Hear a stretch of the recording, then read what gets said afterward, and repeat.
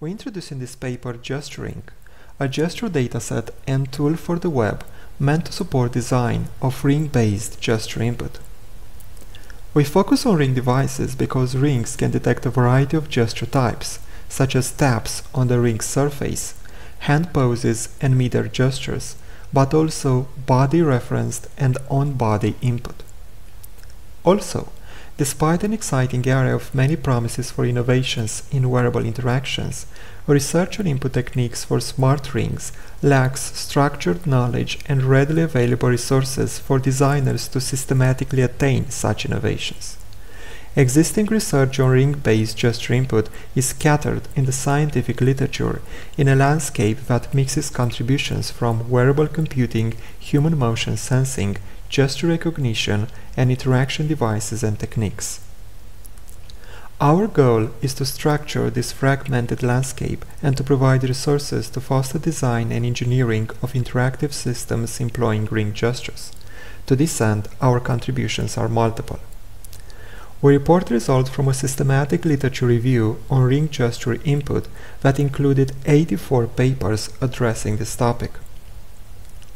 By analyzing the results reported in those papers, we cataloged nearly 1,000 ring gestures and identified 579 mappings between ring gestures and system functions.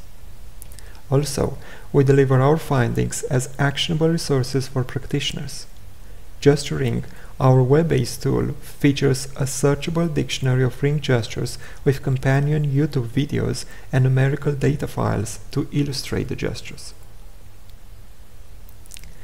In this paper, we employ an operational definition of a ring gesture as any action that can be performed with or on a smart ring, or any movement of a body part that can be detected by the ring. This definition comes from a 2018 paper on user-defined gestures with smart rings. Based on this definition, a ring device can be seen as a finger augmentation device that has the form factor of a ring. However, we found that this definition was not enough to describe all the prototypes that we encountered in the scientific literature and that were described by their authors as rings. Hence, we introduce in this paper new terminology.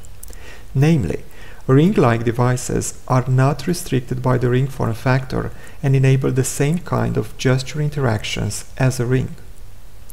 Also, ring-ready devices are devices that can take multiple forms in order to serve multiple purposes, and among these forms they can also take the form factor of a ring and be worn and used as such. Together, rings, ring-like and ring-ready devices constitute a distinct family of wearables for finger augmentation. Please see our paper for more details and examples for these device categories. For our systematic review, we followed best practices from the literature and identified more than 400 papers in several scientific databases. Of these, a number of 84 papers met our requirements for gesture input with ring devices. We found that most of the contributions from the literature were about artifacts, such as new ring devices, that are often accompanied by empirical results from user studies and evaluations. We also found 2 datasets and 2 survey contributions. Most of the devices that we encountered in the scientific literature fell into the first category of our ring taxonomy, that is, finger augmentation with a ring form factor device. However, the rest of the 20% of devices deviated from the ring form factor by either augmenting more parts of the finger in the case of ring-like devices or by targeting multiple forms and purposes as in the case of ring-ready devices. Please see our paper for specific examples. Most of the rings were intended to be worn on the index finger. An interesting result is that in 23% of the cases, combinations of fingers were targeted by the ring devices that we surveyed, such as 2 rings worn on the index and middle fingers respectively. Regarding the technology to detect gestures, we found inertial sensing implemented in almost half of the devices from the literature, followed by video cameras, pressure and magnetic sensing.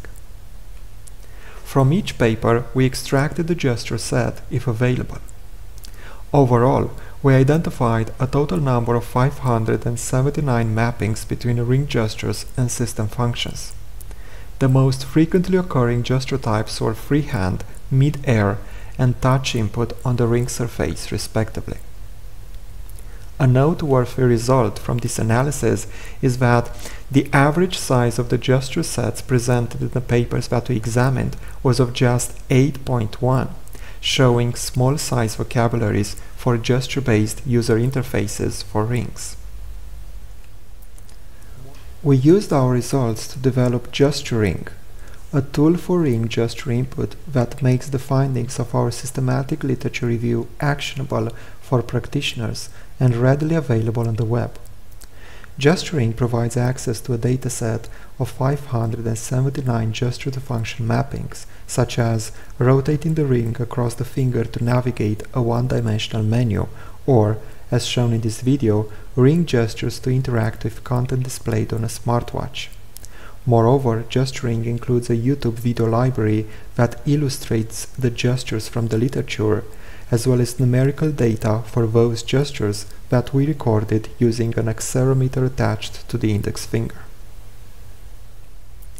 More details are available in our paper, such as regarding the design of our systematic literature review study, more findings on ring gestures, and more details about our tool GestuRING, including examples of use cases.